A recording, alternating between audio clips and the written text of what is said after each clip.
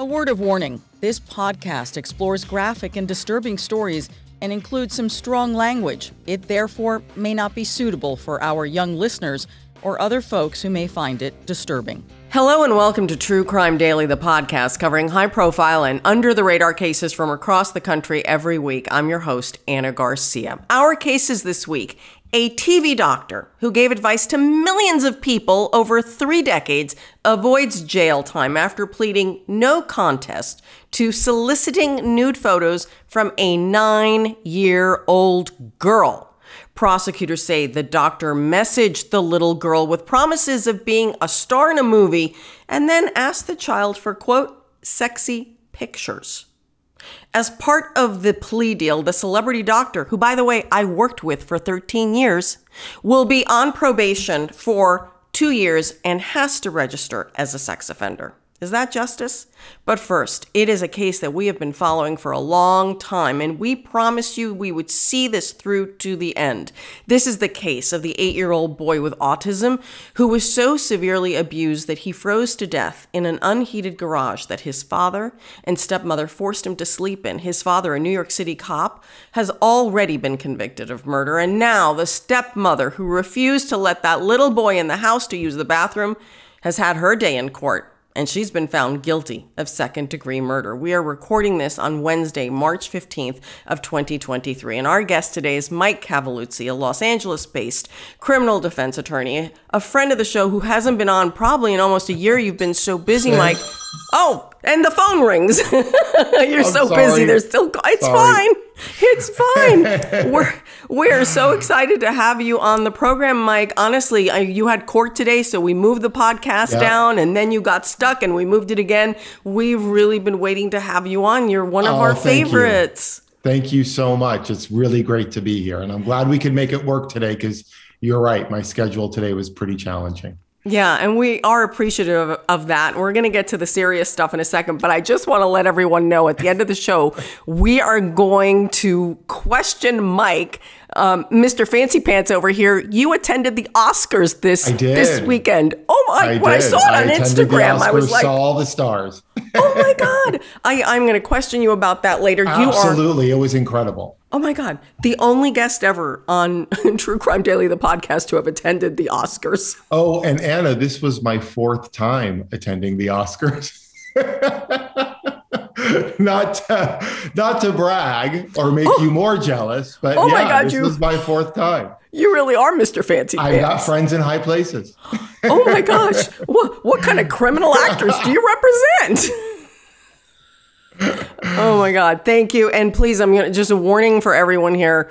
I came back sick from New York. I am sick. I'm home and quarantined. And excuse me if I cough or sneeze. And if you see these little vapors, this is my personal humidifier. So please bear with me. This is a very important program. These are 2 cases I really want to talk about. And so I insisted that we do the podcast this week. So let's get to this right now. Our first case is out of Long Island, and this is a second trial that is part of a heinous murder case involving an 8-year-old boy with autism. And this second trial is now concluded. His stepmother has been convicted of second-degree murder, and the boy's father, a former NYPD officer, has already been convicted. His trial was last year, Mike. So we've covered this case for 3 years now. Since January of 2020, when that little boy was found dead, we have been covering this case. That little boy is Thomas Valva. He was found frozen to death, hypothermia. I mean, this unbelievable. It's 19 degrees outside. And he and his older brother, who also has autism, both of them were forced to live in these deplorable conditions because they wouldn't be let inside the house. Deplorable is no heat, no access to a toilet, no blanket, no pillows, no mattresses, no food, because that's how they would be punished. All this has already been validated and corroborated in court. I'm not even dealing with allegedly here. This is for sure what happened to these kids. Honestly, it's one of the worst cases ever, Mike, and I get very upset about this case, which is why I want to see this to the end. And I know you're incredibly empathetic But when you have a case this heinous, and there was plenty of video and audio corroborating parts of the abuse from cameras inside the family home and surveillance cameras around the house when we get to the details of this. What do you do with a case like this, Mike? This is a difficult case to have empathy, especially for the father, because he feels to me like he was the mastermind behind all of this, and he has a history of abuse against the kid's mother. And so he, to me, is the central villain in the case. And one of the things that interested me here was that when Angela Polina testified, I would have expected that she would have testified that she lived in fear of Mark Valva, and that's why she did what she did, that she was following his orders, following his commands. Instead, she seems to minimize the conduct, seems to suggest that they didn't appreciate the danger. And so rather than focusing on some level of duress or lack of independence in terms of the conduct, which I think could have been an effective defense if she were sympathetic to the jury, and they have a history of this abuse with Justina, his ex-wife, and the boy's mother, I would have expected if she testified that that's what she would testify to. Instead, they focused on because there is not necessarily an intent to kill here, the prosecutor needs to show a reckless disregard for human life. Yeah, and that's what she focused on. We didn't realize it was that cold. I think. Oh, please! It's 19 degrees out. Please. I get it, and to me, that's what was curious to me, is that to have her take the stand in pursuit of that defense, which to me feels unwinnable, versus a defense of I was an abused fiance who felt that I had no choice but to abide by this heinous man's orders, because otherwise he would have done to me what he forced me to participate in doing to those two young boys. And there's a part of me that thinks that perhaps her defense attorney, and I could empathize with this feeling, is her defense attorney got to a point of exasperation with her and her inability to connect with what she had done, that he might have just said, testify and say, tell your story, tell your truth, because I'm not going to interfere. Because would be interesting for people to know. The strategy of a defense purely lies with the attorney. The attorney makes strategic decisions, not the client. However, whether or not to testify is the sole decision of the client. The attorney can give guidance, the attorney can make suggestions, but the client has to decide whether or not to testify. So it's possible her lawyer said, not a great idea to testify. You're going to say things that will be harmful, because she did herself no favors. No. And she did say things that were harmful, but she might have insisted on testifying, and he might have just said, you want to testify, go to it. Right. You can't prevent them. And I always say this when it comes to taking the stand in your own defense. If you can answer the questions that the jury has, if you can fill in the pieces of the puzzle that will make sense to them, and therefore your defense will make sense, if you can explain the situation in a way, it doesn't happen often, but it has happened where juries have acquitted because, as I always say, when you hear the truth, it makes sense. Now, is that justifiable? Does that mean it's a lesser charge? That I don't know. But if you can't answer those questions in a logical, reasonable, human way, that still remains that you maintain your humanity, then you should not take the stand. Yeah. And look, we have this really clear contrast here, right? Because of the Murdaugh trial, where he testified, and granted, he did himself no favors, but he attempted to be empathetic. I mean, he definitely stayed. But it was an act, and the jury didn't buy it. But the idea is that testimony could sometimes be an act of desperation. And I think in Murdaugh's case, it was an act of desperation, and he did what he could. The facts were what they were. But in her case, it was also an act of desperation, but she didn't even seem to be on any sort of a page that was going to garner her sympathy. That's why I say that it so surprises me that if she took the stand, that the testimony was not that she was being controlled by this monstrous fiance. And They're wasn't her defense. Because they're both monsters. That's exactly right. Monsters. So 45-year-old Angela Polina, who is Thomas's stepmother, she was engaged to Thomas's father, Michael Valva, the former NYPD cop. And the couple shared this home. This is the background. Shared a home, and it was a blended family. You had Michael's 3 boys, 2 of them with special needs, and then you had her 3 girls. Now, mind you, everybody lived in the nice warm house except for the 2 boys with special needs, because that's what you do. You treat them worse than I don't know what. They were treated so badly. So it did not take long for this jury to find Paulina was part of this prolonged torture of Thomas that led to his death. She did try and blame it on the boy's father. I will say this, Mike, while she didn't have a great defense, she kept saying, well, really, it was Michael. Really, it was Michael. But yeah, she definitely tried to blame him. But then when she was questioned about, so on that night that it was 19 degrees out and the boys are in the garage, where were you? Oh, I was in my house in my bedroom. Were you comfortable? Yes. And that's it. The jury the jury heard a lot more and saw a lot more, but that just was, jurors were very upset. But again, it really surprises me because you're right. She tries to minimize her role and sort of push things off to him, but she doesn't attack him at all. And it makes me think that she's still in love with him. That somehow maybe they're communicating. Or maybe she is more guilty or equally guilty, as came out in some of the testimony. But usually the more heinous the person, the more quick they are to lie and to push it onto the other person. There's just something about that relationship that feels very curious to me, that she still feels aligned with him, even though, yes, she says it was mostly him.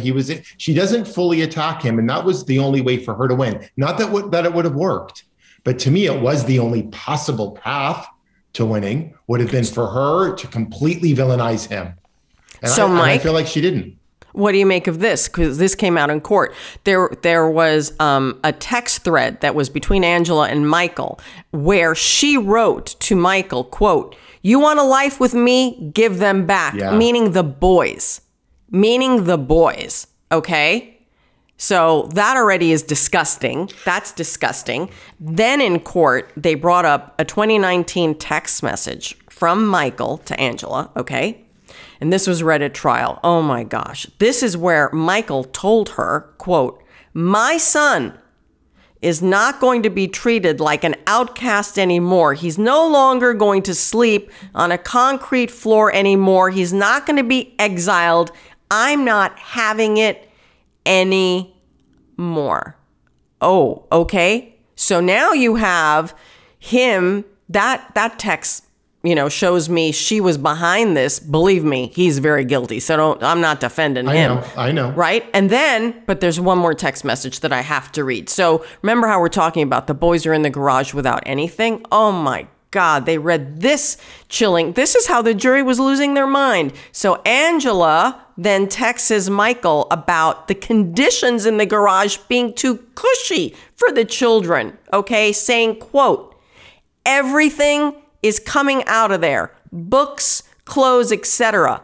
They are too comfortable of a punishment because you made it a home. There should not be one thing that belongs in a bedroom there." And that text message was reportedly sent on January 5th, days before Thomas froze to death.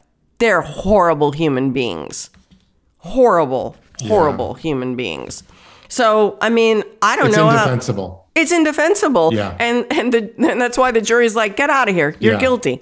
You're guilty. So let's, we've done several podcasts on this. So if you really want to hear the entirety of this case, we really have broken it down for you step by step. We're going to go through some of it now for those of you who haven't heard the case before, or those of you, just so you can understand why this is such a significant case. So, we talked about this blended family, but the biological mother of the 3 boys, and of course of Thomas, who was murdered. Here are the dynamics. The boy's biological mother, Justina Zabuko-Valba, marries Michael in 2004. The couple has 3 sons. That's Anthony, who's 10, Thomas, who's 8, Andrew, who's 6. Michael joined the NYPD a year later in 2005. And that's where he worked until he was suspended after his arrest. And I do believe, and we've talked about this before on the podcast, that when the biological mother begged the courts and begged social services to take her concerns seriously about the abuse of the children, the courts seem to always side with that very believable man carrying a badge who's a New York City cop, rather than listening to the wife who was a corrections officer but was an immigrant. I'm just saying, who has entree to the court there, Michael? Yeah, obviously, the police officer. And so it always sided his way. Yeah. And what a surprise. So he gets custody of the 3 kids, which is shocking to me because it doesn't seem like he even wants the kids.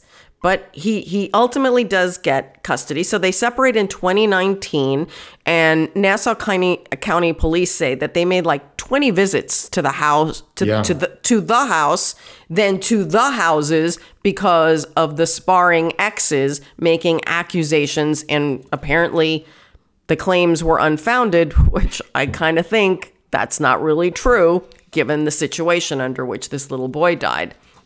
Michael gets full custody, and then Justina is fighting for visitation. So then Michael moves in with Angela and her 3 kids, and they start this new blended family. But things are not good because the children, oh my God, in Michael's murder case, all these teachers took the stand. It was horrific. These are teachers who wrote reports that sent it up the chain to the school district, to social services, to the police, to anyone who would listen. These teachers documented the abuse that they were seeing. The kids would arrive at school in dirty clothes that were soiled because they would soil themselves, not only because they didn't have access to a bathroom, but because of the amount of stress that they were under. They could not function. They dug through garbage cans looking for food. The teachers would save food for them. And so they had bruises, they had marks. They were told that they would only get food if they behaved. And then if they misbehaved, the food was withheld. It was all part of this torture. It was the whole system. The judge even said this at sentencing. The entire system failed this child. Yeah. Everyone is responsible and has blood on their hands. I believe that. Family courts failed. This family was under supervision for a year, but half the time, I guess, if they didn't answer the door, then I guess everything was okay. I mean, we've covered all of this in several podcasts, but it just undoes me, and I don't care how many convictions we get, Mike, until there is a true investigation, even though the county says they're doing one, till people are held in the system accountable for this child's death, there will be no change. Yeah, I agree. There will be no change. So let's get to the day that Thomas died. His last few hours on Earth were the worst ever. The saddest thing I could think of. On the morning of January 17th of 2020, just after 8 a.m., Thomas had urinated and defecated on himself because he was left in a garage with no access to a bathroom. Besides, he's freezing to death. And there is a chilling audio recording from a security camera, this captured inside the house, where Michael, the father, is telling Angela, the fiance, that the boy should be ordered to eat the feces as punishment. And then he yelled really horrible things.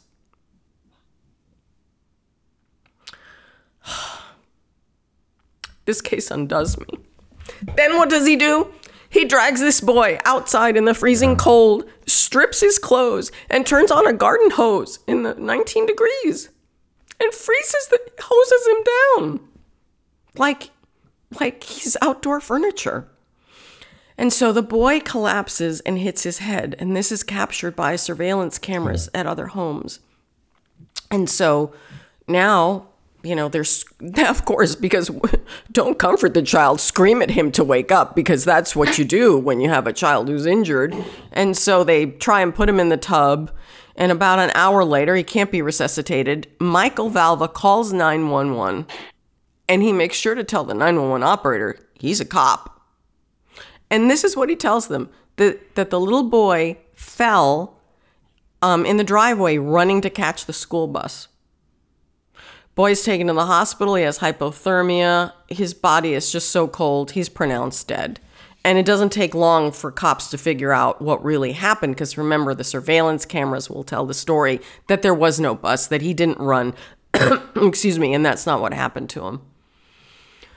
Oh, my God. And so prosecutors said that Thomas, when he was passed out and was catatonic at this point, before 911, before first responders got there, that's when his fiance asked Michael what he was doing. And supposedly Michael said, suffocating him. That's what I'm doing. Again, picked up by the security cameras. Unbelievable. So, then a week later, the two of them get arrested on January 24th of 2020. And so begins this odyssey that we have been on in trying to report this. I'm just so upset by this. I say this all the time on the program. What is justice and what would it look like? Is this justice, Mike? Have we seen justice here? I mean, it's the most justice that we can get. I mean, there could be a death penalty, I guess, but I'm pretty opposed to a death penalty. They most likely will both spend the rest of their lives in prison. But they got second-degree murder. Why didn't they get first-degree? Because for first-degree murder, there must be a premeditated, actual intent to kill. That is difficult to prove here. There may have been an intent to harm, an intent to punish, and this reckless disregard for human life. But that is what makes it a second-degree murder. It doesn't matter how horrific the treatment is. If there is not an actual intent to kill, there cannot be a first-degree murder. And as horrific as the behavior is, often people abuse and torture, but not to kill, simply to abuse and torture and control. And so I don't know that the evidence here supports, in fact, I feel pretty certain it doesn't support a first-degree murder. A second-degree murder still carries a potential life sentence. And in a case like this, it will most likely result in a life sentence. I mean, the law is always changing. There could be elder parole that they become eligible for, but they will be spending decades in prison. But cases like these, I don't know that you can ever get real justice. Yeah. I think the only way to look at these cases, at least for me, to have them be some way instructive, is to look at the psychology behind them, because the behavior is so horrific as to make you want to investigate it.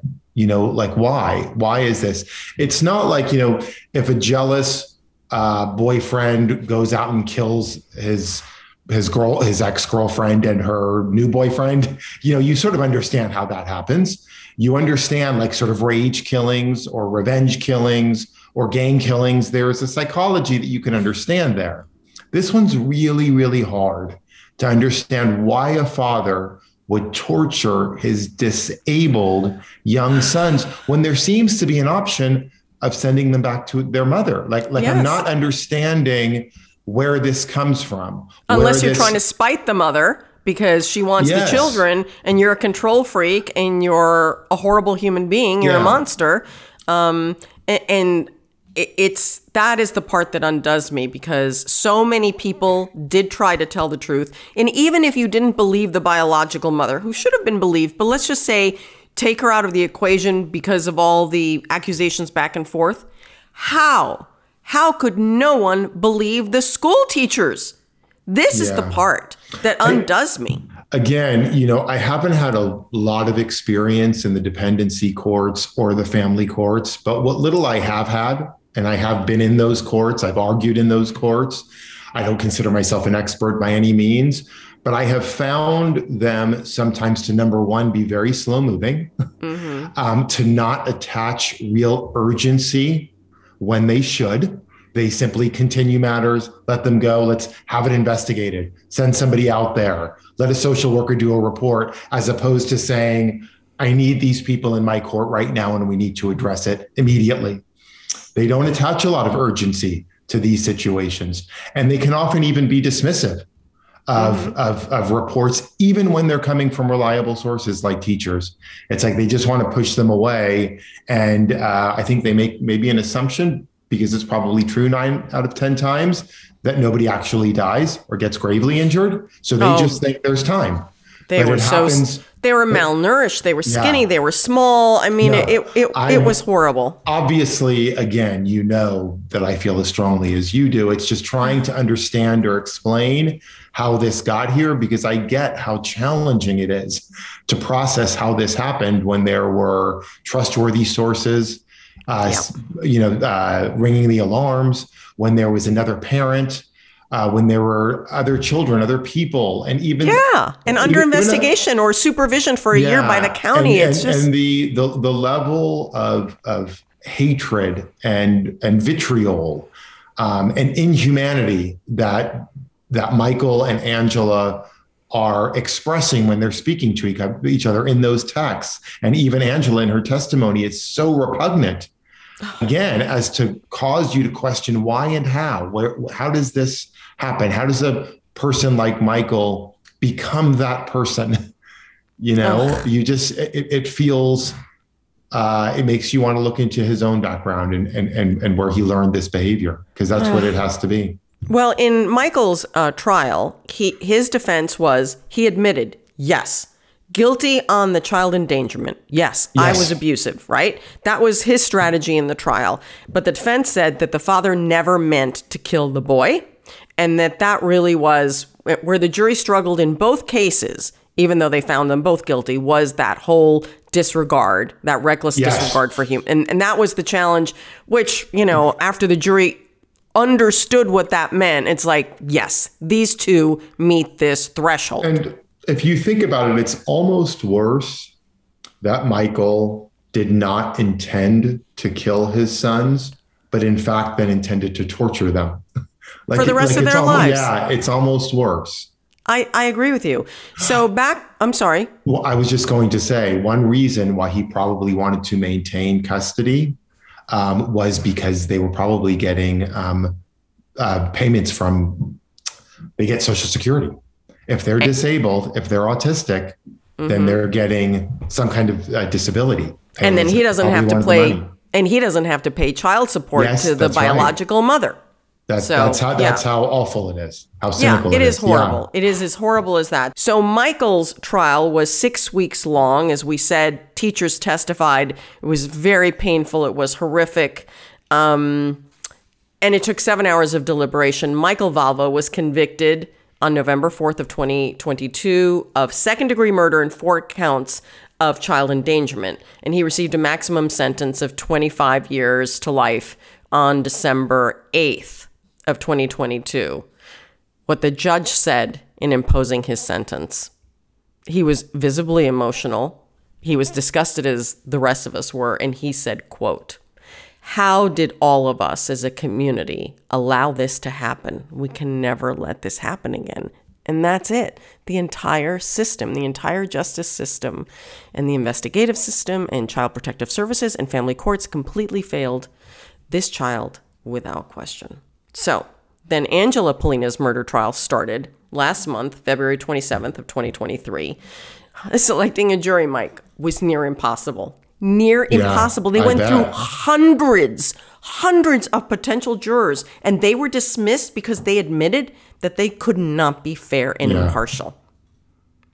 Plus, this is a huge case out there. Last week when I was in New York doing the podcast there, I was on Good Day New York talking about the podcast, and they asked me, what's the most heinous case you've covered? And I said, it was this one. And not because of, I was in New York, because it really is. Everyone knows about this case. So I don't know how they ever got a jury.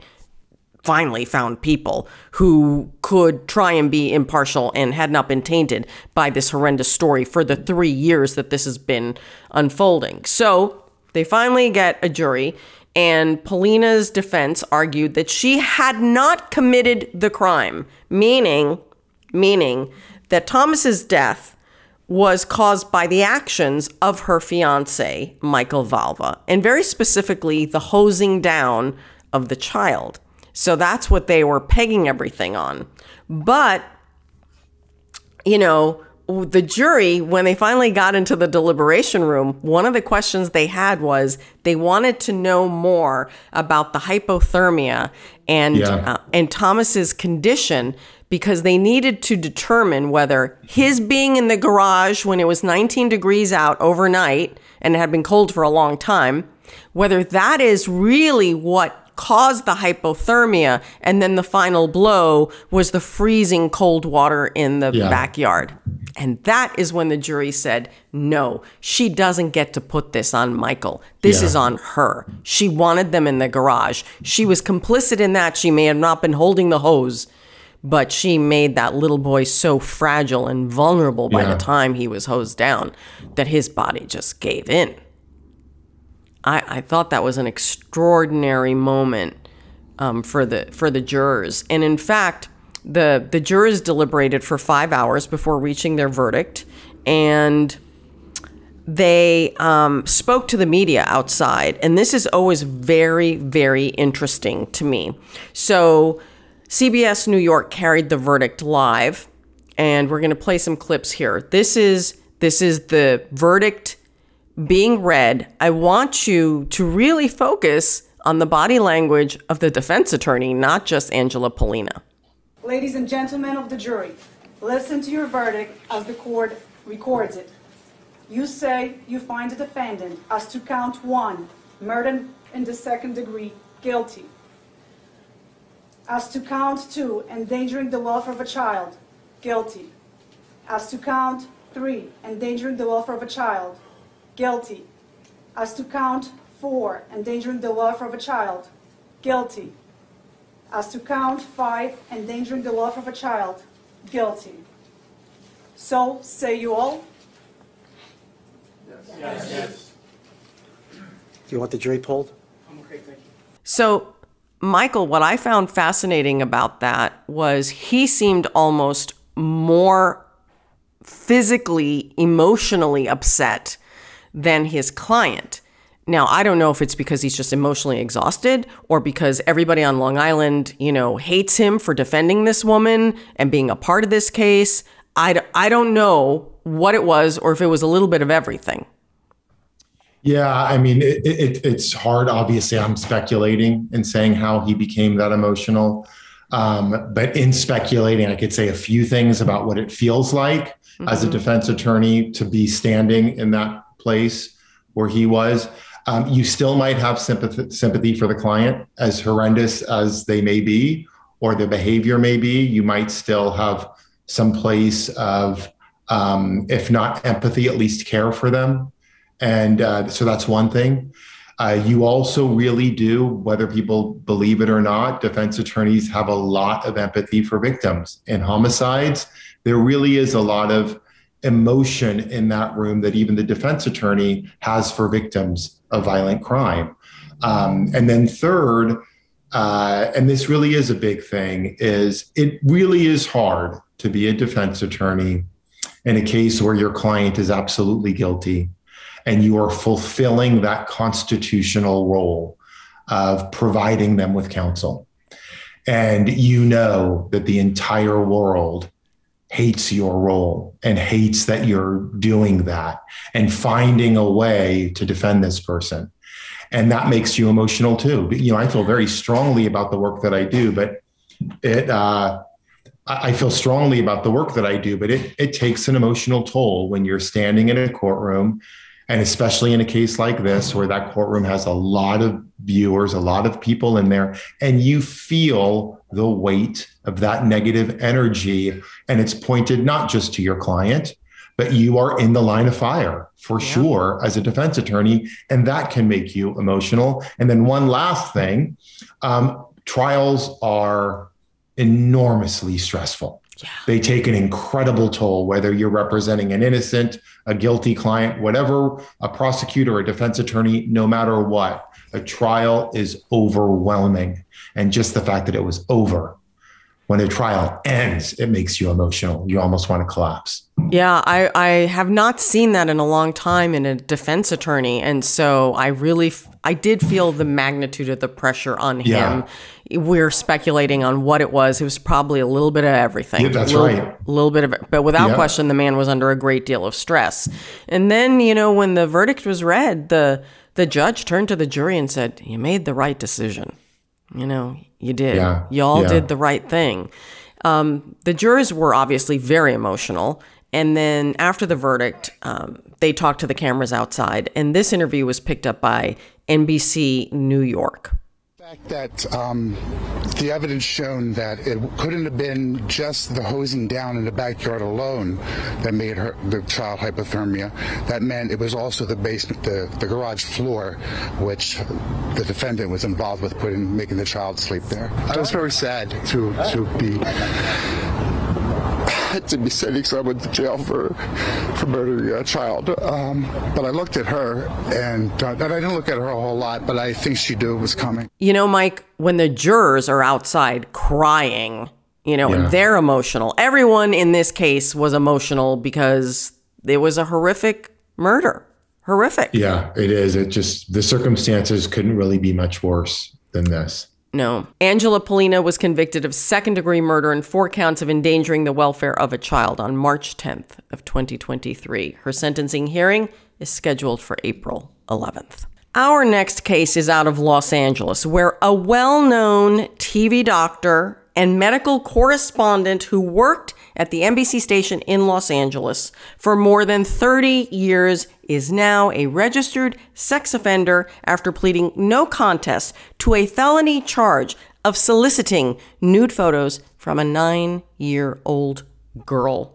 According to the LA Times, he asked this child to send him, quote, sexy pictures, which of course she didn't understand what that meant. Dr. Bruce Hensel is 74 years old, and full disclosure, I worked at NBC LA with Dr. Bruce Hensel for 13 years. 13 of those 30 years, I worked there.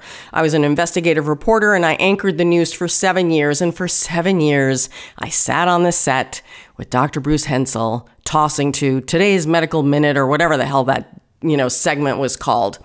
Not friends with him. I never socialized with him. I never went out with him. I've never had a cup of coffee with him. Never been a favorite of mine. But that is neither here nor there, nor is that criminal. But you all need to understand that I feel a lot of news agencies have not covered this enough because of who he was and because he worked within the news. I am pleased that his own station, the one that we worked for, did cover this. It was the right thing to do. And so I want to talk about this case because I think it's important. When you have someone who has the public trust, this is the kind of guy who would give advice every day on the news about take this drug, don't take this drug. This is the latest research, da-da-da-da. In fact, everyone calls him and to this day refers to him as Dr. Bruce. The man didn't even need a last name. It's like Cher. You don't need a last name to know who he is. Well, it's not like Cher. No, it is not like Cher. But the fact that you could have someone in town who was so well known, literally everyone would be like Dr. Bruce. Dr. Bruce, everyone. And in addition to his TV job, he worked full time at the TV station. He had been like co-director of 2 emergency rooms in Southern California. And he did spend a lot of time in the ER because I would see him come into work and he'd have his scrubs on because he had to keep his hours up, in order to be an ER doctor. So he is a real doctor, even though he is a TV doctor. But what this man stands accused of doing is just incredible. Mike, had you heard of Dr. Bruce before? I didn't know who Dr. Bruce was, but I've certainly represented defendants who were charged with similar conduct as Dr. Bruce. I've represented a number of them, people in possession of child pornography, not this specific fact pattern of sort of enticing a young girl with the promise of some kind of stardom and then asking her for pictures. I haven't seen that fact pattern, but I've represented a number of people for possession of child pornography. He was not charged with that. He was not charged with that. In fact, his defense attorney has been quite adamant that he claims that the photos were never sent by the little girl to Dr. Bruce. I don't know what the truth there is. I'm going to ask you, what does it mean when you plead no contest to this felony? What does that mean? Does that mean he's guilty?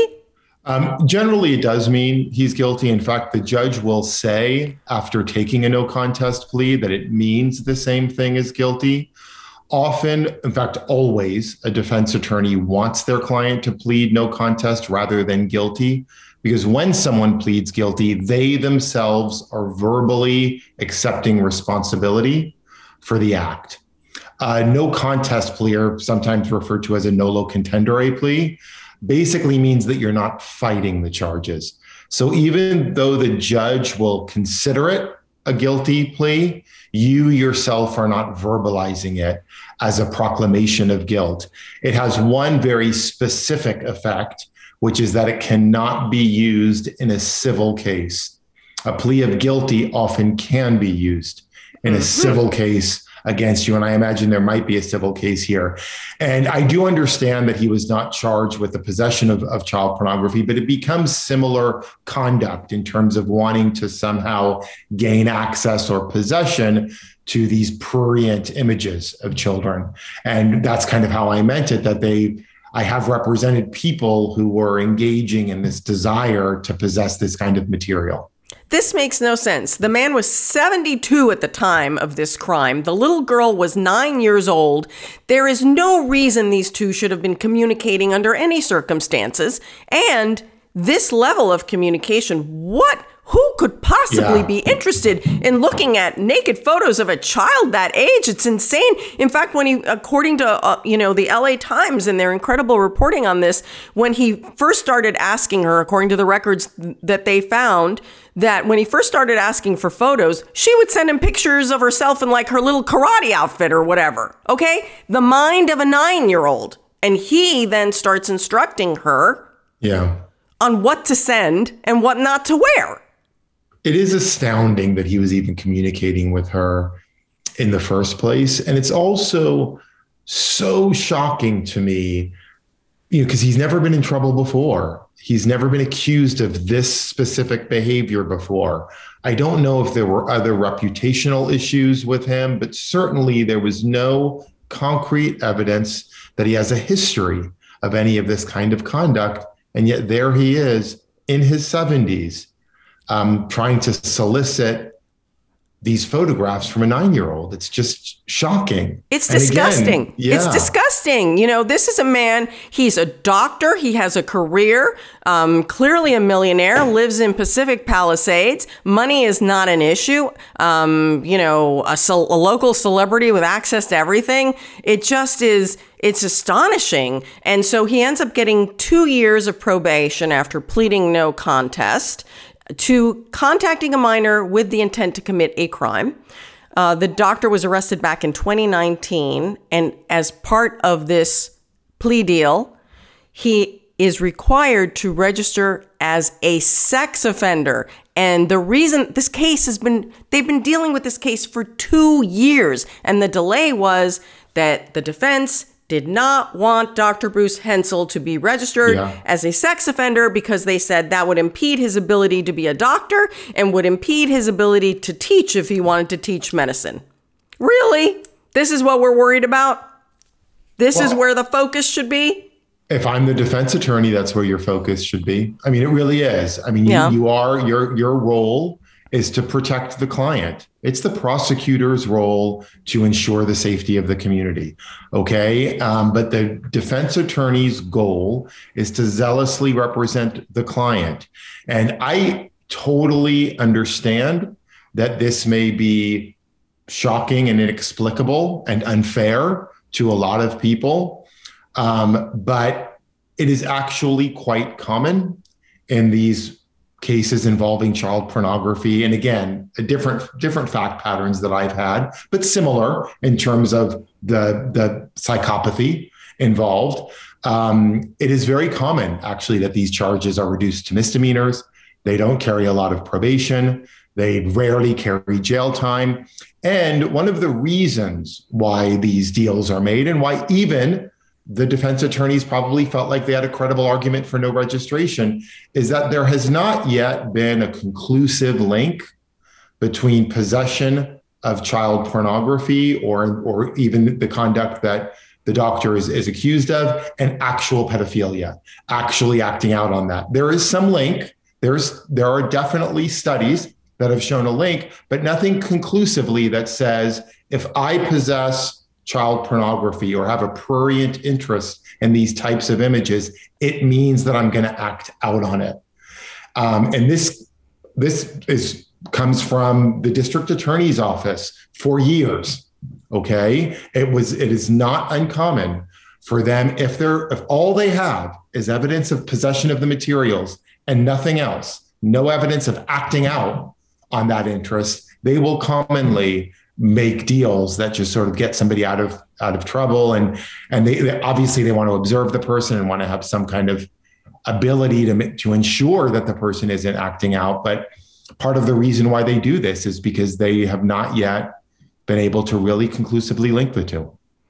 So a little background here on the case from the time he was arrested and what the LA Times was able to find out. Through, of all things, the California Medical Board held a hearing after he was arrested to suspend his license.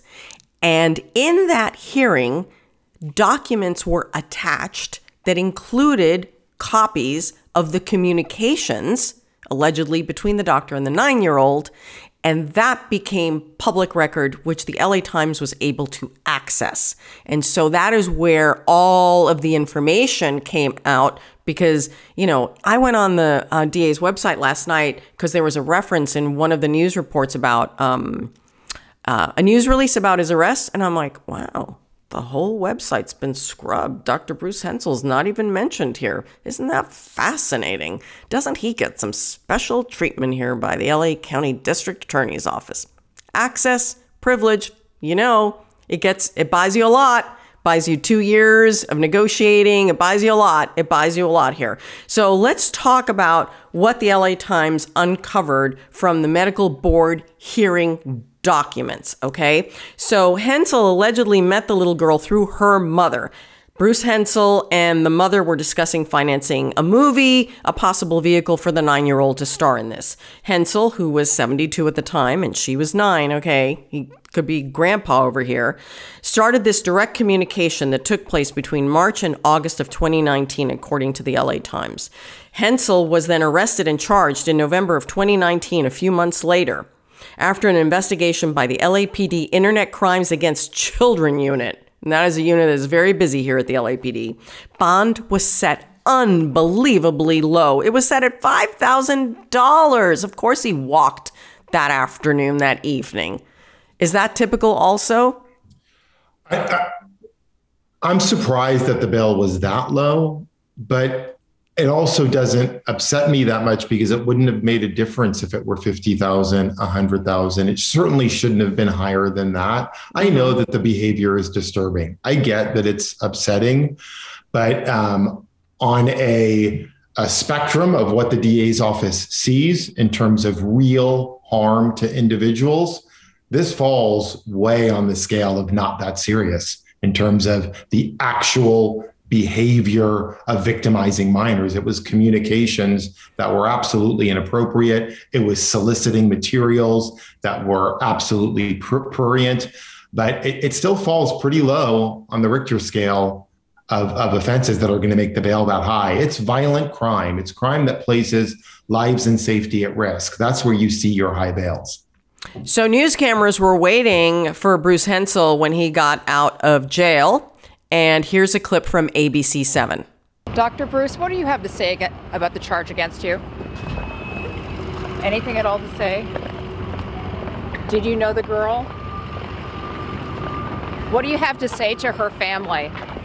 So clearly he's asked a lot of questions. He continues walking and doesn't say a word. As details of the crime were released, it really shocked this community. It certainly shocked all of my colleagues, especially because, it's like someone in the office who gets arrested on such a heinous crime, such a charge.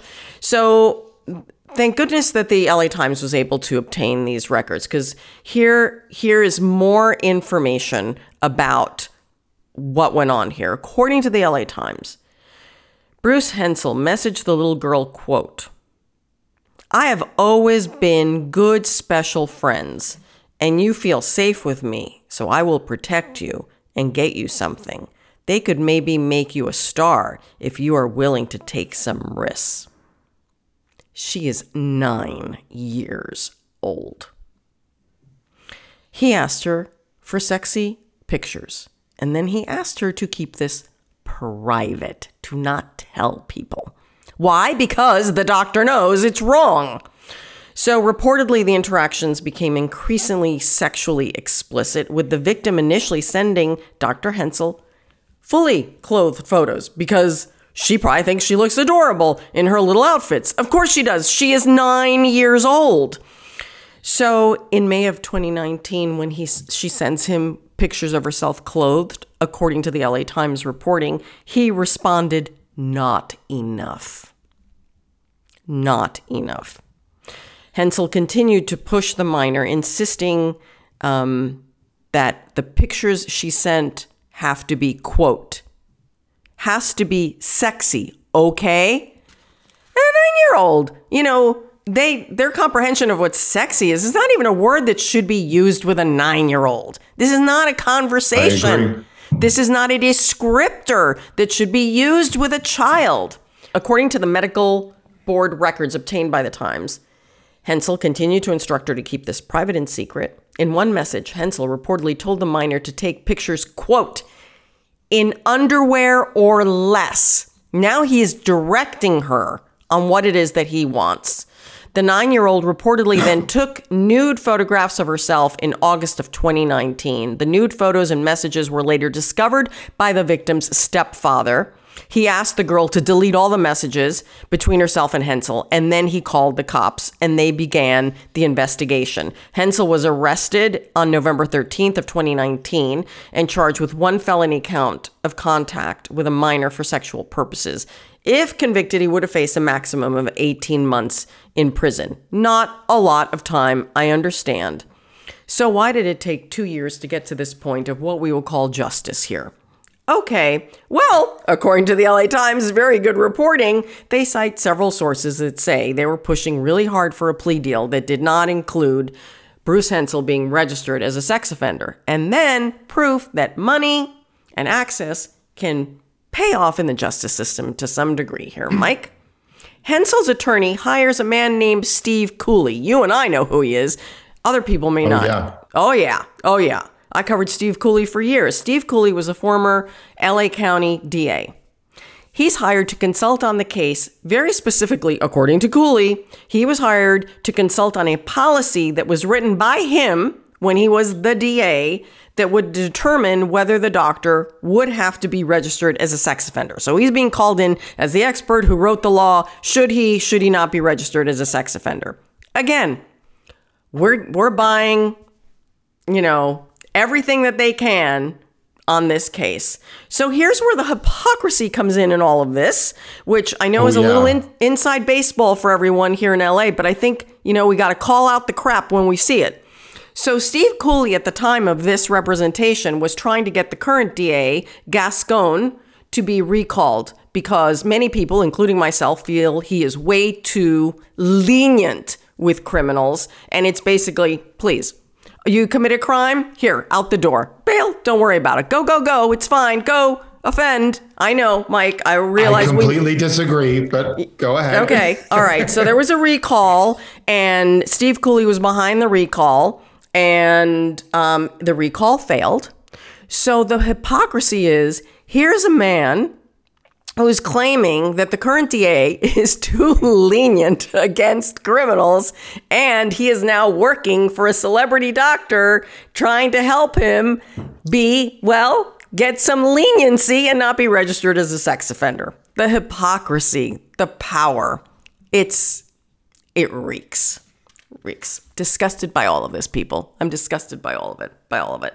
Anyway, I think you just needed some context again about this man's position in the community to get this kind of access in Los Angeles. So really quickly, I do think that just to speak to the other side of this a little bit, I do think one of the calculations that the DA's office also engages in determining what's an appropriate sentence in a case is the harm to the child.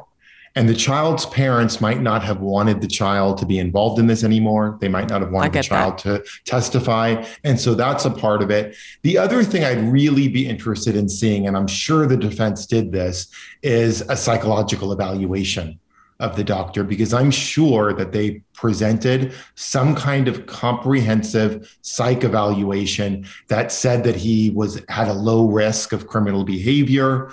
And perhaps, and I know that this might just sound like a defense attorney talking, but I do wonder, given his age, if there isn't some kind of deterioration there, because it's just so shocking how even reckless this is, separate from how disgusting or inappropriate, criminal, all of that, separate from that. It feels very reckless and a little nuts to me that he would even do this, like telling a 9-year-old to keep it a secret when it's not even like to engage in a secret with a child. I think the way that often a pedophile is with a level of fear. Yeah. Which is usually done physically. Right. Like you're imposing and you're telling the child that they better not tell. But over text to tell a 9-year-old, don't tell anybody, how do you possibly trust that? So I'm wondering if there isn't something going on psychologically there as well. Oh, there's something going on. All right, Mike.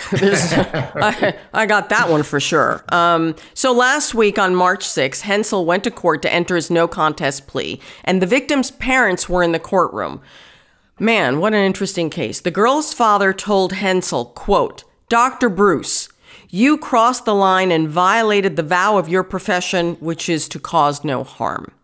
Then Hensel apologized, claimed that this was an isolated incident. He said, quote, "I am terribly sorry for what happened. I've done everything I can to understand this isolated thing." Hensel, then this is the interesting part. Then Hensel and the father hug in court. It's like, don't touch me. And the LA Times reports that the father forgave him. Yeah. It's unbelievable. So he pleads no contest to felony charge March 6th of 2023, sentenced 2 years probation, required to register as a sex offender, which I believe was the right thing to do. You know, again, I don't know him, but I did work with him every frickin' day for 13 years, and not knowing, he was never really a pleasant person, which is why I was not friends with him. I did not like him. In fact, most of the staff did not like him. Not being liked is not criminal by any means. One more thought about the 2 years it took to resolve the case. That is a little bit on the long side for a case to resolve. But I think, during most of 2021, so 2 years ago would have been maybe the end of 2020, the beginning of 2021, COVID played a big part. Right. It really, for 1 year of that, it was very easy to get continuances on cases because people really didn't want citizens in their courtroom. Sure. So that does explain a little bit of the delay.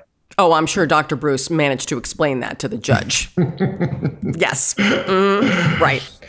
Hi. Well, thank you for your insight on this one, Mike.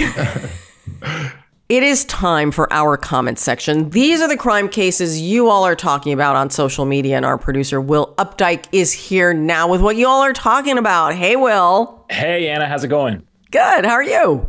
Doing well. Mike, good to see you. Nice to see you too, Will. All right, so this week we have a very low-stakes robbery that does still end in an arrest. But this one comes out of Salt Lake City, where a 65-year-old man was arrested after he allegedly robbed $1 from a bank and then stayed inside until he was arrested. So in a statement made by the Salt Lake City Police Department there, Donald Santa Croce walked into a Wells Fargo on Main Street and handed the bank teller a very polite note. It said, "Please pardon me for doing this. but this is a robbery. Please give me $1. Thank you. Which I don't know any more polite way to possibly do that. But after Santa Croce got the money, he refused to leave. Normally in a bank robbery, you're trying to get out of there as soon as you can, I think.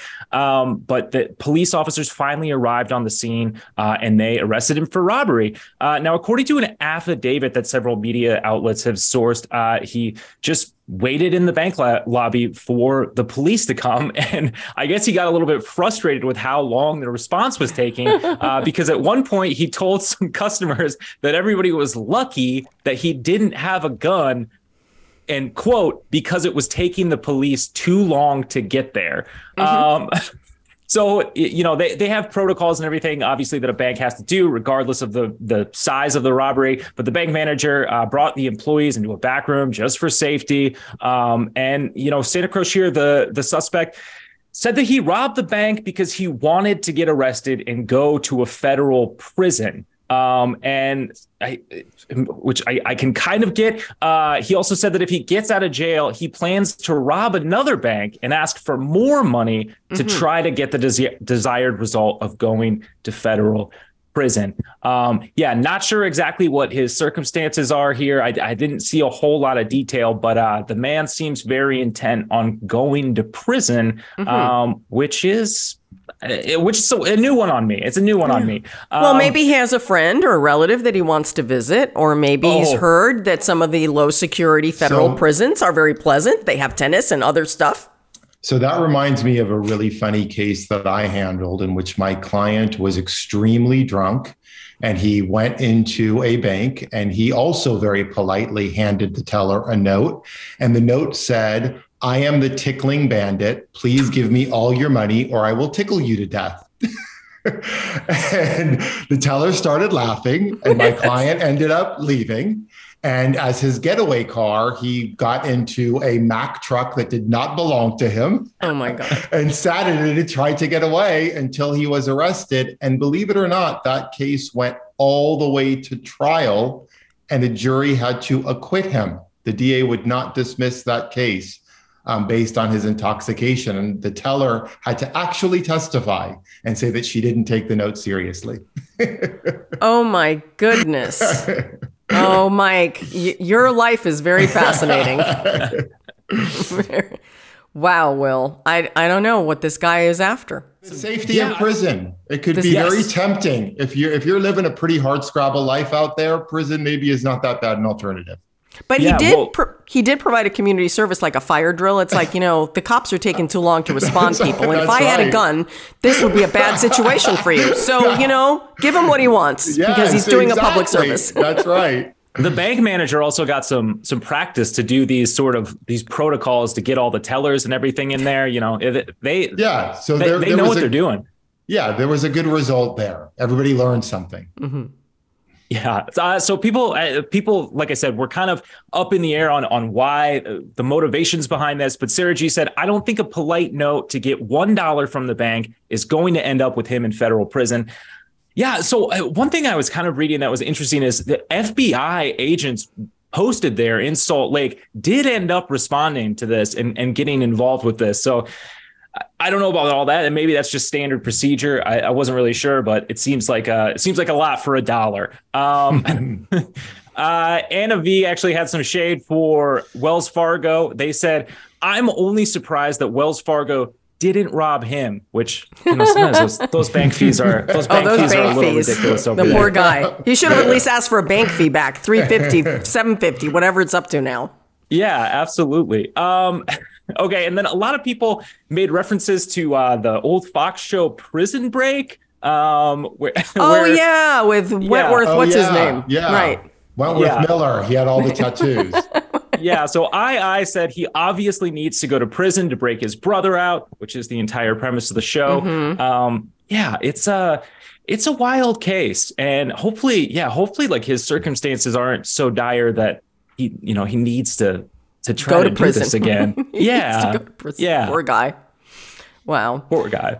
I know. Well, thanks, Will. Always good seeing you. I know. I'll see you next week. Bye, Will. Bye. Bye. Okay, Mike. Now we have to talk Oscars. Okay. Oh. So is this like your fourth one? Yeah, well, the thing to know about me is that I am a huge film buff. I mean, I have loved movies since I was a little kid, and I have especially loved the Oscars, which I used to watch with my mom every Monday, because if you're my age, you remember that the Oscars used to be on Mondays. And then I've had Oscar parties. I've always loved them. So luckily I have some friends in the movie industry, and some of those friends are actually members of the Academy. And so they always know that if they have an extra ticket, I'm the guy you call. So that's why every once in a while I get the call and I put on my tux and I go to the Oscars and I see all the stars. And it's just the most wonderful experience in the world when you were the kind of kid I was that loved the Oscars growing up. Oh my God, that's so huge. So do you get like really good seats, or do you sit in the balcony? I'm just curious. We sit in the balcony, but it doesn't matter. Just being in that room, the excitement of being in the room. One of the great things about being inside the auditorium when the Oscars are being announced is the excitement when the winner's name is announced. You could really feel it in the room. Everybody is really super happy no matter what the category. It could be short subject. It could be sound. It could be best actor, best actress, best picture. People are just so thrilled whenever someone's name is announced as the winner, because we understand that that's a big deal to them. Wow. So it was really exciting to be there. And I haven't been in a while. So who did you see? Did you see anybody like really famous? Saw a lot of people. Saw Nicole Kidman. Saw Lady Gaga perform, which was amazing. Lady Gaga. Oh my God. Yeah. Yes. Saw Jessie Buckley from the movie Women Talking. Oh, I love that movie. Fun. And Steven Spielberg was one of the best ones. Really up close. I got to see Steven Spielberg because he was right on the red carpet as I was walking by. So that was really cool because he's a big one. Oh, he is. He's a legend. He's an icon. Yeah. How exciting. There was a weird point in my career at that same TV station, the NBC station, that for a few years there, they assigned me to cover entertainment. Can you picture this? Knowing my specialty in life and what I do, I was like such a fish out of water. And I remember covering the Oscars and all these events for 2 years they assigned me to this. And I could not understand why. Why would you put Ana Garcia on this? And I was always so puzzled as I'm doing the red carpet thing and you're trying to get people to stop and talk. It was always so hard on that day to ask intelligent questions, beside who are you wearing? Who are you reading? It's lighthearted. It's very lighthearted, which, is kind of fun. Nobody's dead. That's the nice thing. And except for last year when Will Smith slapped Chris Rock, there's usually no violence or a crime. Wow. And I did find that the Oscars this year were much more entertaining. Jimmy Kimmel was very funny. And there were some great moments. Some really great moments. It was a lot of fun. Did you go to a fancy party afterwards? Oh, I'm not sure if I'm allowed to say. Okay, don't say. It's all right. I don't know if people were supposed to be invited to that. No, people like me, anyway. But I did go to a great party. Oh, my God. I'll say. You're such a fancy pants. Mike Cavalluzzi, The Secret Life of Mike Cavalluzzi. So let me tell you, everyone, you should follow this man, because otherwise you'd be like, your life is very interesting, but you are a kind-hearted man. Oh, thank you, Anna. So are you. Or a kind-hearted woman. Thank you. Thank you. So, Mike, where can people find you if they need an attorney, if they hold up a bank with tickles? You can go to my website, cavalluzzilaw.com, but you could also just call my office number, 323-467-2300. I am a normal, regular, everyday lawyer in court every day. Happy to help. You can find me at Anna G News on all social.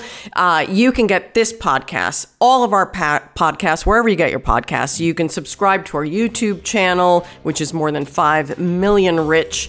And of course, our newsletter at truecrimedaily.com. So until next time, I'm your host, Ana Garcia. This is True Crime Daily, the podcast. And as we always say, don't do crime.